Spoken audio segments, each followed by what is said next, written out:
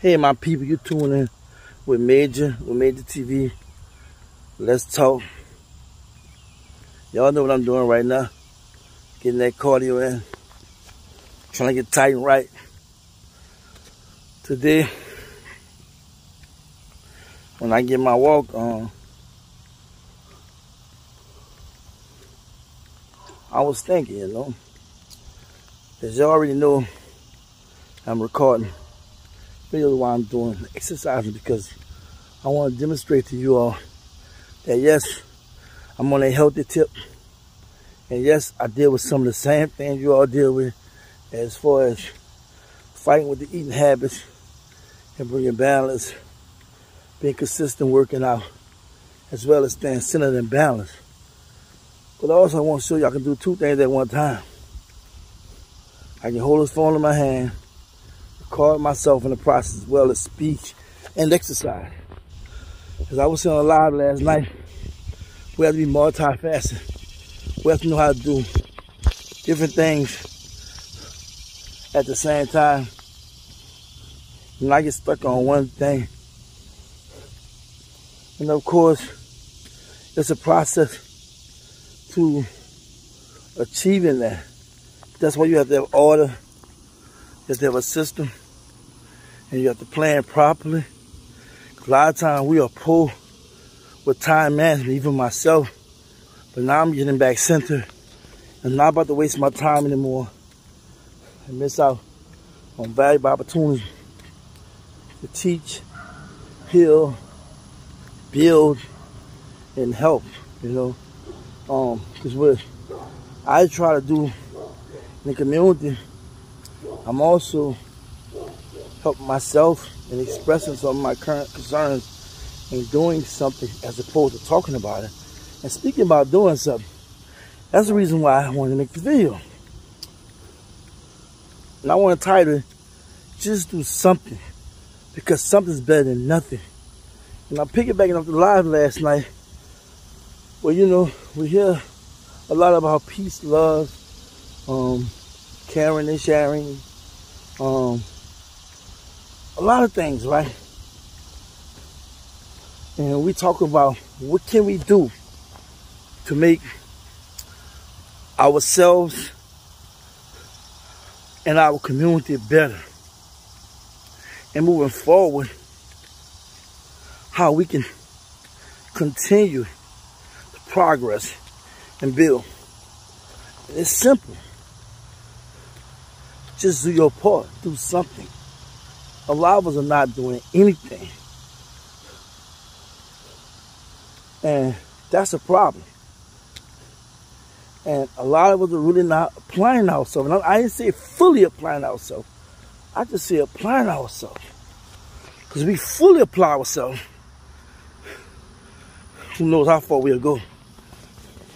If I continue to go back into my studying phase, because I ain't gonna lie to you, I'm not as used to be reading a lot of books that I hear a lot of pro-black people talk about. I read most of those books. There's a few books that got by me, and that's the books I'm looking at now. Let me go back to some of the books I read just for the reference guide, right? Because once you read a book, you should not just read, but study. You know what I'm saying? There's between reading something and studying something. When you're studying something, taking your time, you're looking at words you don't understand. You're Googling, you're researching, looking at videos, what have you. You might even go to other books and read certain portions of the books in reference to what the author is saying or referring you to and what have you. And as well as going to other books and reading. So when you're studying, it's a whole another process.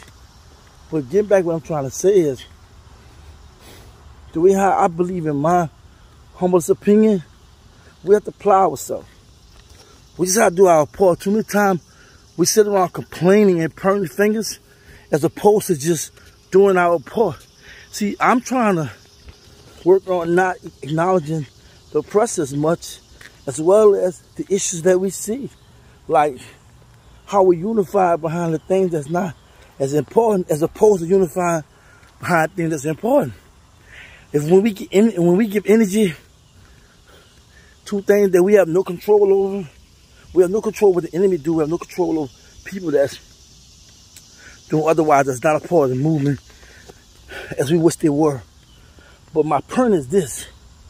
If you focus on you and what you can do, you never know who you may touch, who you may help, and who you may build or build.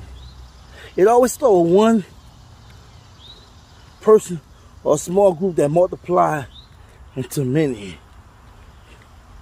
The biggest thing when it does that the people in leadership have to keep the egos in check, make it about the people, and stay humble.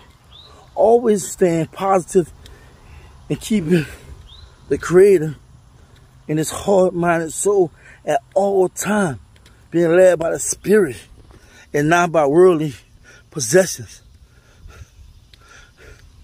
I did a video and I keep reiterating this video. Don't let your ego destroy you. That's real talk. We all have egos, and egos is nothing but a representation of self. You know, who you are as a person, how confident, competitive you may be. But at the same time, you know, we have to be mindful that sometimes our ego can become nasty, ugly, despicable, and very disrespectful. Okay, we all need confidence. We all need to believe it can be done. If you keep that higher spiritual source in your life first, that engine that fuels the mental,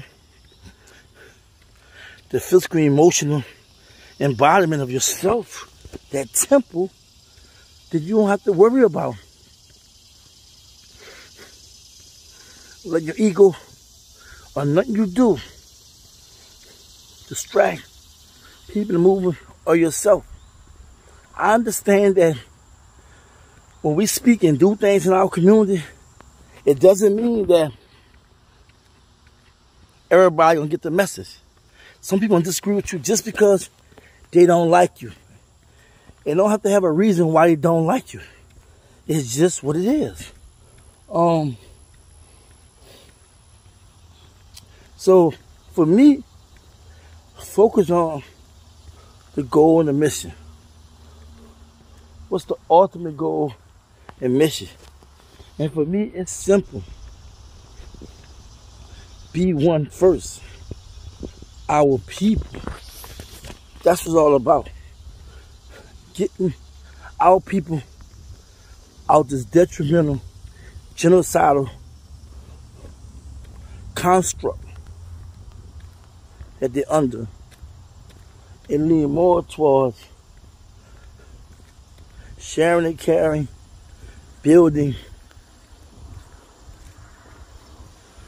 Get out the way. I'm not trying to get hit now. Lean more towards sharing and caring and building, and moving forward more than anything.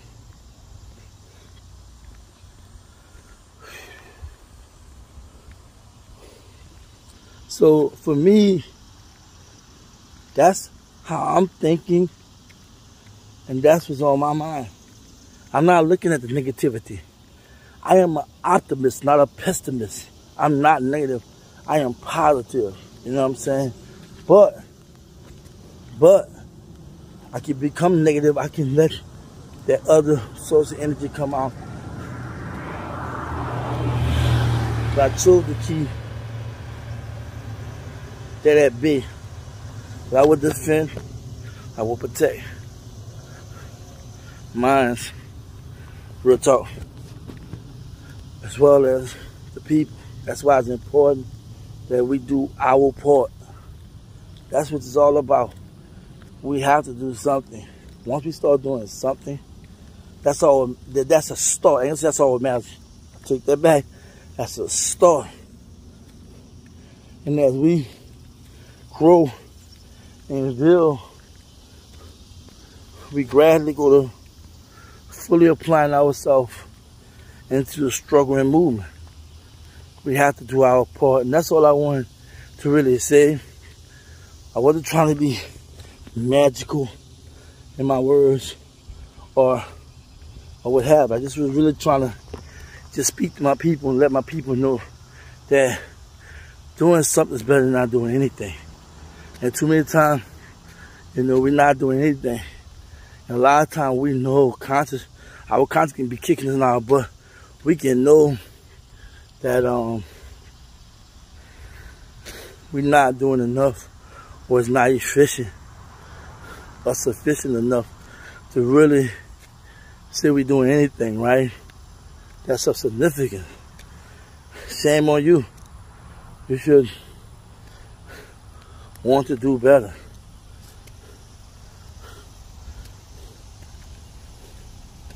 You should want to do better for the sake of our community, considering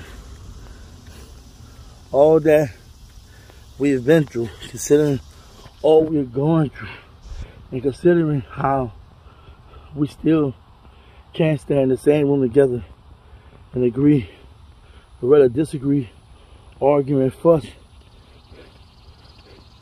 and never getting anything done. What that say about we as a people? That post-traumatic slave syndrome, a slavery syndrome, is real, even in leadership. And I have to admit too, capitalism play a part too. Sometimes we don't have to be, because people can know better because of capitalism, because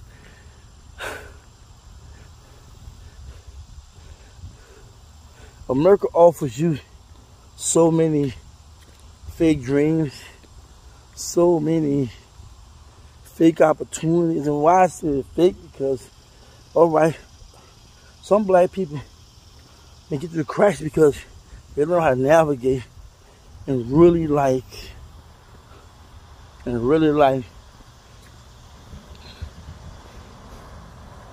achieve financial success, right? But same bread, our people suffer, and in a subliminal way, and sometimes directly, you know. But I'm gonna say indirectly. But it's like you better enjoy your individual success. If you cross over the other side of that them train tracks, and you go over there talking that black talk and unity, and we need to do this and we need to do that in our community, then we're gonna shut you down, because you have failed to really follow instructions, you know. And we see how easy to cancel and shut black people down, or melanated people, or whatever name we chose to call us as a people, you know. So I'm just talking to my family. I'm just keeping it 100. That's all. So do something, y'all. Stay focused, stay on cold, and just be black. Peace. Time ago, man. Shit. Wait. I know this ain't happening overnight. Yeah, we been grinding. Oh, you fucked up that paper and now you feeling sick. Bro been hurting, we been hurting. Niggas ain't on shit. And do another year of this.